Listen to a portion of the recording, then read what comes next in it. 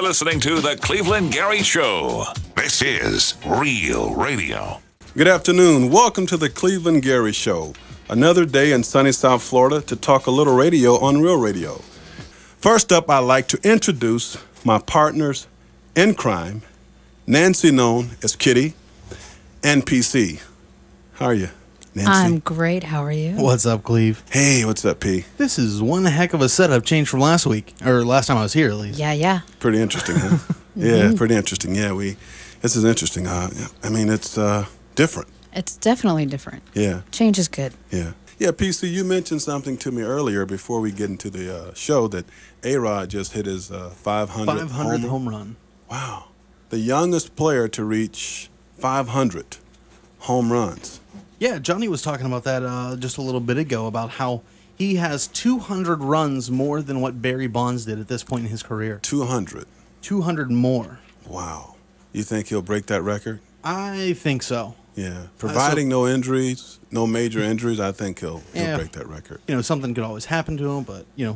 I think he's going to break it. So I'm going to be the first one to say it. I think A-Rod's on steroids. Can you believe this guy? You got to love him, you know? The minute the guy reaches a milestone, we should be proud and happy for A-Rod. He got to be on steroids, you know? He got to be on steroids. That's Interesting. awesome. You know, another guy, it is awesome. Another guy to mention, I think, has a great chance of breaking that record that Barry Bonds will eventually set, is Ken Griffey Jr. Yeah. He's right on the heels of, he's not far away.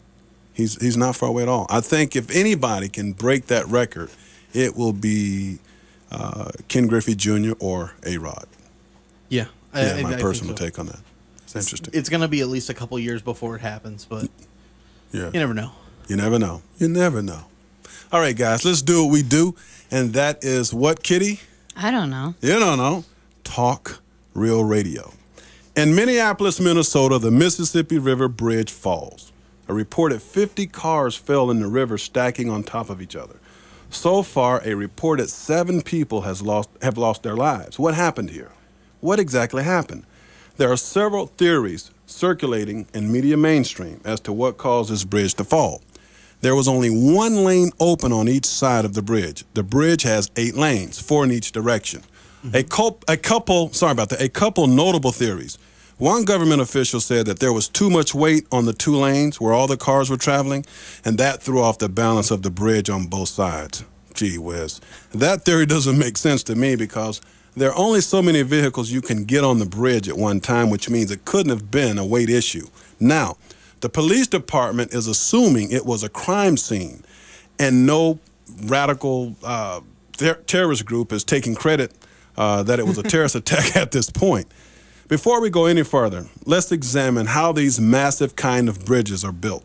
This will help you make an educated decision on what you think could have happened. Okay. Many people believe that bridges are bolted together piece by piece, and if one piece goes, they all go. That assumption is not true. Bridges are built in many sections, and each section is independent of the other. Each piece is stacked up against each other. Have you ever driven on a bridge and heard that noise as if you're traveling over a speed bump? You're actually traveling over each individual section of that bridge, and because they are not connected, but closely pushed together, you hear that noise as your tires cross over each section. If you stop your car on a bridge and get out, you can actually see the water between the cracks of each piece that makes up that bridge. So if one span of the bridge falls, they won't all necessarily fall, which explains that the government officials' domino theory that one pull the rest down has no validity. And in looking at the pictures, the center span fell. The span on one side of the center span also fell, but the span on the other side of the center span did not fall. Now, behind the one span that did not fall, 2 more back there fell. So that being the case, something else had to cause those other spans to fall because they had no connection to the center span.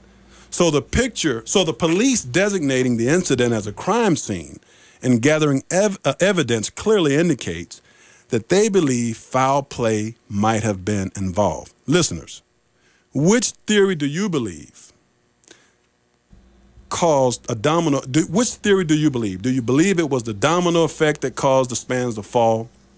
Or do you believe the police department? Do you believe foul play was involved? Give me a call. The call-in number, I want to know your opinion, 877-927-6969. That's 877-927-6969. I want to know your opinion. Let's start with you, Kitty.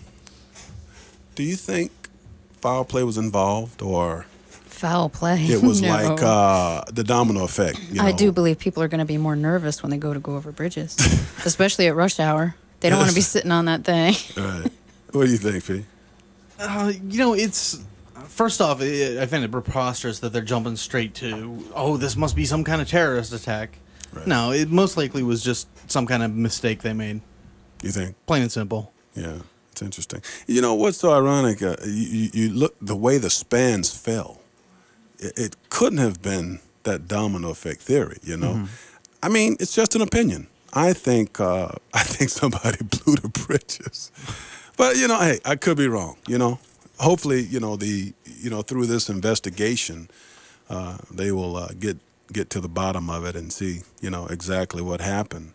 But before we go any further, I'd like to just give condolences to those families who Absolutely. lost people in this tragic ordeal on that bridge. Man, I just cannot fathom, what they're going through right now. Right. Horrible. 50 cars stacked on top of each other. What do you make of that? Amazing.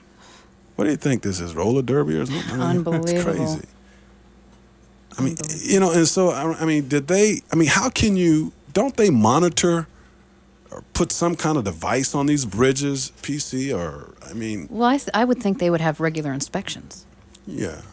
Yeah, they had I read where they had an inspection in 2006, and they said the public safety something said they found no structural deficiencies in the bridge. Okay. And I'm wondering, a year later, Humpty Dumpty falls off the wall and comes tumbling down. So that kind of befuddled me. So Humpty Dumpty didn't fall off the wall. The wall fell. well, Out from under the Humpty. the cars Yeah. fell. Humpty Yeah. Dumpty. Well, I interesting. think we have a man who travels on a bridge every day. Oh yeah, let's try Charlie here from Hutchinson Island. We'll go to Charlie. You're on. Hey, how you doing? Hey. Great. What's up, Charlie? Good. Hello? From what you were saying, and from what I heard from other sources, I have a friend that's actually an engineer, and he said the same thing, and that bridges don't fall like that. It's not engineeringly possible, or scientifically possible for it to fall like that. And so I'm with you. I think there's something going on there. You think there was foul play, Charlie? Yeah. And if you remember, I'm not saying Al Qaeda did it, but they may have. I don't know. But if you remember, they did say some of the groups came out, these terrorist groups. They did say, if you remember, I think it was Al Qaeda, said they're going to attack America in the heart of America, and they said we're going to get you in the heart of America. And I don't know that this is. This isn't the spectacular disaster that maybe we associate with Al Qaeda. They might have done something. We might think of them doing something bigger, but this is still really bad and all. But right. I think I wouldn't put it past them. Let's just say that. I agree with you, Charlie, because you look at 9/11, that was big, okay? And if these guys are relentless, they're always planning some strategy, to get to where they want to go. Maybe they're taking small steps. Maybe the bridge was that first small step that will take them to another step, and ultimately get them to where they want to go. But that's not going to happen here in America. But that's just hindsight, That's just an assumption. I really don't know. I just, what will ultimately happen. But I just cannot see that the bridge fell and the domino effect took place and another fell. I think there was some foul play that took place on that bridge. Yeah, and you're exactly right. They don't fall like that. So when people look at that, they have to see that. Nobody really on the news has ever brought that up. They just talk about the aftermath. But that's something that really needs